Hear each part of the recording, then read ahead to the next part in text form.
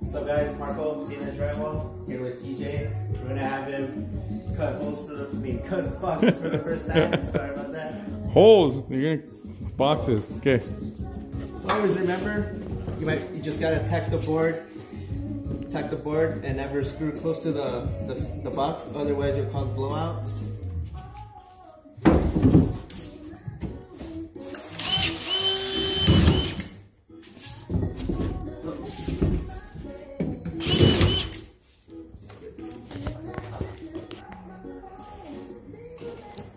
So you can either mark the bottom, but I like to mark the top because you don't have to bend over. So now we know there's a light from this line down 9 inches.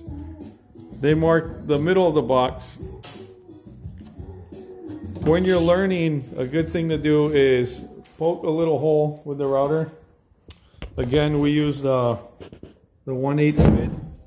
So you're gonna want to poke a little hole and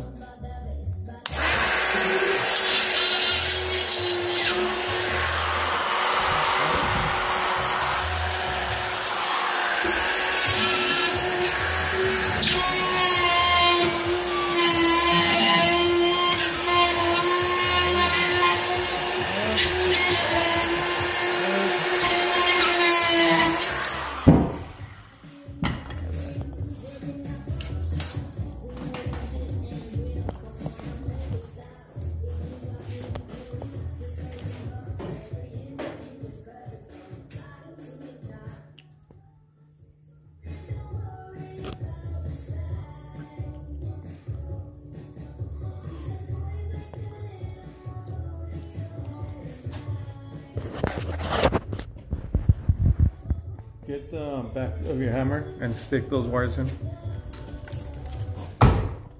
Oh, gently, gently, bro. They're gonna be like freaking, freaking guys. They don't give a shit.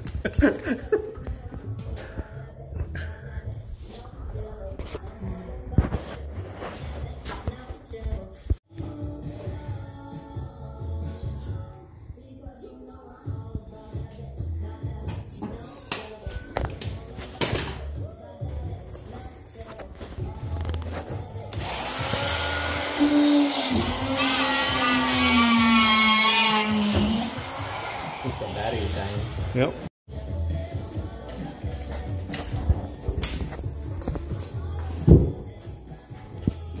Oh, you're fingering that.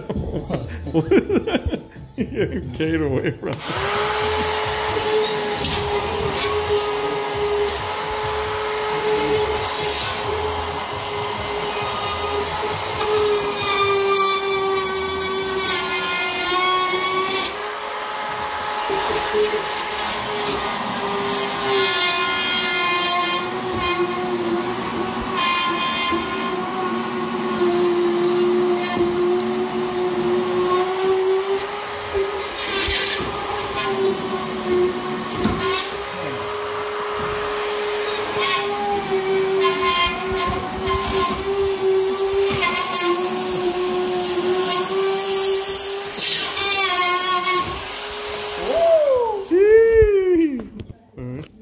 Cherry.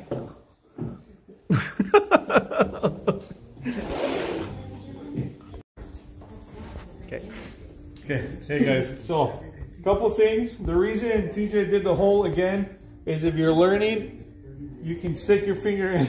TJ went a little overboard, but just stick your finger in and feel for the wire. Make sure you didn't bite it and you know you're inside the box. So one thing you did was you kind of just skipped it. It'd be good to trace it all the way to the plastic and then you skip.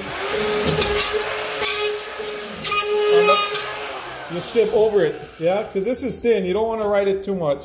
But you skip over it and then you start to write the edge. So as you're routering, TJ, you kind of have to keep pressure. Now you know you're on the outside of this, right? So you keep pressure on the outside of the box. Here, let's go to an empty box. You're gonna start here. You go, you feel it, you skip it, go on the outside. Apply pressure this way so you know that you're writing it. This is a tracing bit, so it's gonna help you, but you still have to kind of help it too, you know? Apply pressure, and then once you hit this corner, you're gonna feel the router want to go this way. Just let it. And then now you're pushing down. So first you're pushing this way. Now you're pushing, and by pushing I mean like little bit, bro. Not like, you're not trying to break the bit, yeah? You're riding it down, and then you're gonna feel it want to drop. Let it drop, and when it drops, now you push this way. So when you get to this corner, it's gonna want to run this way. And that way you stay tight against the box and prevent stuff like this. Yeah, but this, when you're hanging, this is gonna be one of the harder things to pick up. Marco just started getting good at it. He's been hanging for about a year now. Granted, he screws off while I cut, and then router, and you know, that's our system. But if you're learning how, if you're an apprentice, or you know, you're trying to do your own house, get strap pieces of drywall like this and just keep practicing. You can keep turning it around until you feel comfortable. Because if you do this on a finished home, it's gonna have to get patched and repaired. So you're gonna generate way more work than what's necessary. But we're gonna let TJ try again. Stop it. Close up on him in the box. So just, rather than go Further. okay. Go more.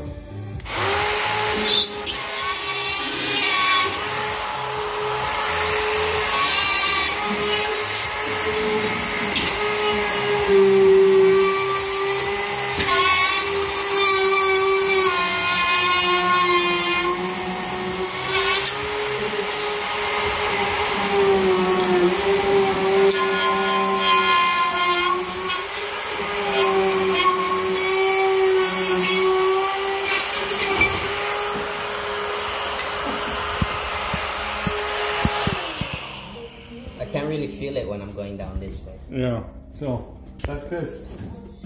Another thing you gotta do now is when you're routering, because you only tacked it, right? Yeah. So only the bottom is tacked. So you gotta remember to kind of apply pressure to the sheet itself too, or else the tracer is not even gonna hit this, and it's just gonna kind of be floating now. So after you do that, if it helps and you feel it running away, because you actually did a lot better right here. Look how much cleaner that is compared to the first one. You know what I mean? Yeah. So you're getting the concept of it, but as you router, since it's only tacked, you want to kind of generate, the board wants to, you know, it needs to go in so the tracer bit can actually touch it. Okay. Yeah? Okay, that's good, bro. And that's how you learn.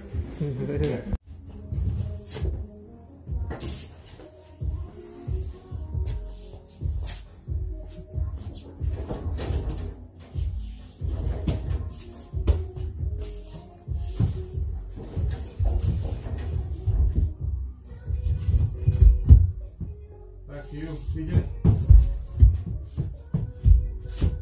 Money.